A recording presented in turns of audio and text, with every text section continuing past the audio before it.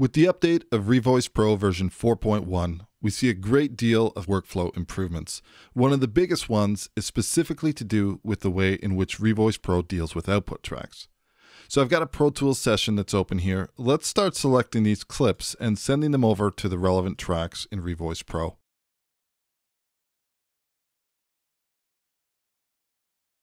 In previous versions of Revoice Pro, if you wanted to, for example, create an APT or a doubler, you always had to take into account creating an output track to accommodate that process.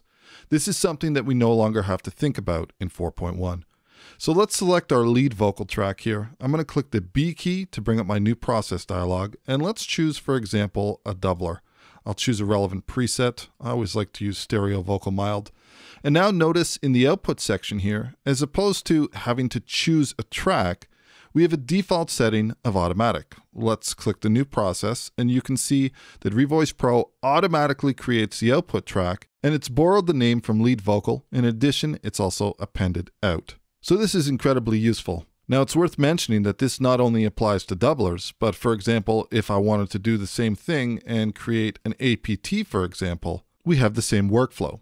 So let's choose a preset. I'm going to go with tight timing only. We'll choose the lead vocal as our guide, and dub will be harm 1.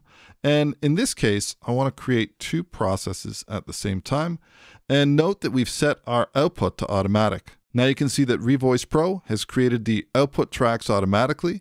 It has named them accordingly. And in addition to that, we can also see the out in brackets on both of these tracks. Another area that we see a great improvement with Revoice Pro 4.1 is in the ability to create process groups. So let's say that we have one or more vocal tracks and we want to adjust the timing of all of those tracks against one track. So for example, I would select my lead vocal. Let's click the B to bring up the new process window. I'm going to choose APT, and in my presets, let's choose something relevant. In this case, I'm going to go with tight timing only. Now notice under here, we have the ability to select a new process group. Now when we select a new process group, essentially what this allows us to do is have one APT that's linked to multiple tracks. So for example, I could choose my guide and my dub. We'll leave the output set to automatic. We want to create multiple processes, so we'll select 2 and we'll click new process. Now notice as soon as we've done this, a couple things have happened. First of all, we have this new option on the right. And what this allows us to do is without any shortcuts, I can play the processed output tracks against the original track that was used for timing. Let's pan these out and have a listen to the results. 16 years later and this young lady speaking to a crowd who needed to see.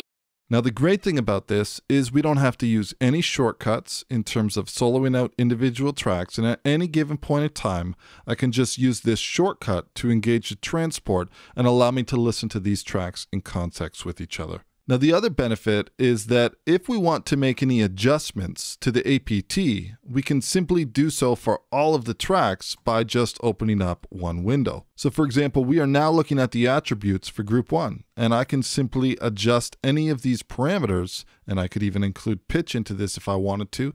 And this is going to propagate against all of the tracks that were associated with this process group.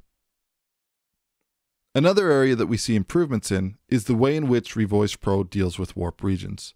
So for example, let's solo out our lead vocal track. We'll just maximize this to its full resolution. And the simple shortcut of using the W key will automatically convert this to a warp region. Furthermore, using the Option or Alt W will automatically select all of the pitch blocks. They will be conformed to being tuned to 100%. And this is of course depending on where these notes are residing. In addition to that, we also have some clear visual feedback in terms of the center pitch of all of these individual pitch blocks. However, one thing I would add is that tuning is always something that's done best in context. So when using this type of function, you definitely want to make sure you're listening and verifying the pitch correction against the rest of the performance. And then of course, as we would expect, choosing the pitch tool, we still have the ability to select multiple pitch blocks and offset their tuning as needed. By far, one of the most exciting features of the 4.1 update is the improvements that we have with DAWs which support the Audio Random Access or ARA2 protocol. I've got a Studio One song open. Let's lasso select all of the events. We will choose audio and edit with Revoice Pro.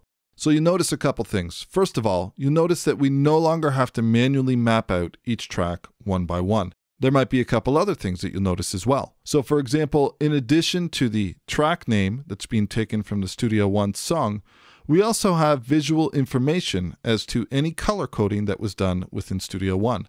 So for example, if I was to change this into a different color altogether, you'll see that this updates in Revoice Pro. So if you're the type of person that likes to color code your audio events visually, this is going to be a huge time saver. Now, in addition, if you've done any work within Revoice Pro and you rendered the actual audio events, your Revoice Pro session will now be fully recalled if you choose the restore option.